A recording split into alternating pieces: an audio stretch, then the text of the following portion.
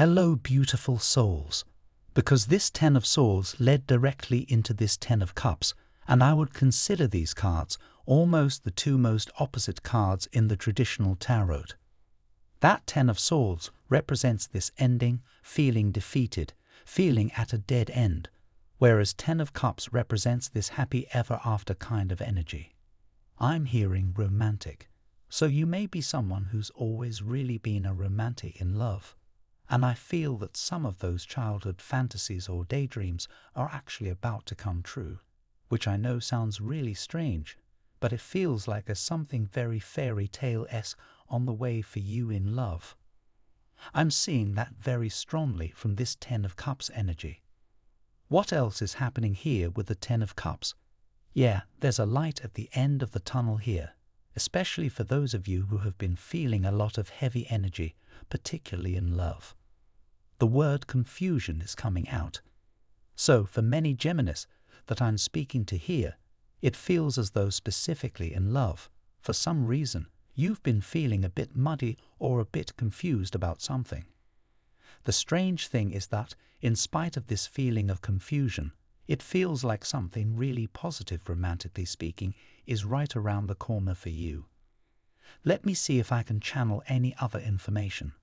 It may be that someone romantically is actually going to be bringing you some kind of communication or information that will clarify something for you, clear something up in some type of way.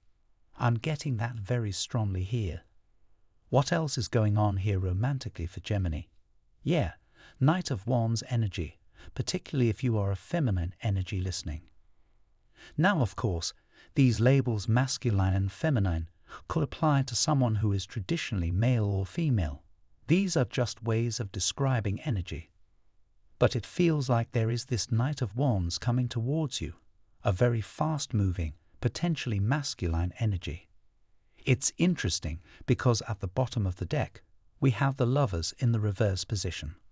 So, there may have been a lack of accountability from this particular person in the past that led to some kind of disconnection or detachment, and they could be coming in very quickly to clear up some of the confusion that you've been experiencing.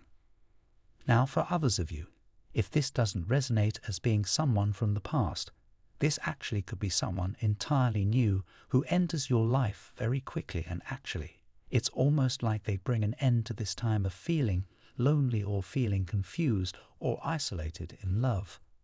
If that makes sense, like there's just some kind of light at the end of the tunnel sort of experience coming up here.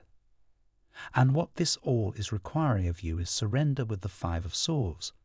I see that there might be something that you've been holding on to really tight or worried about or trying to control.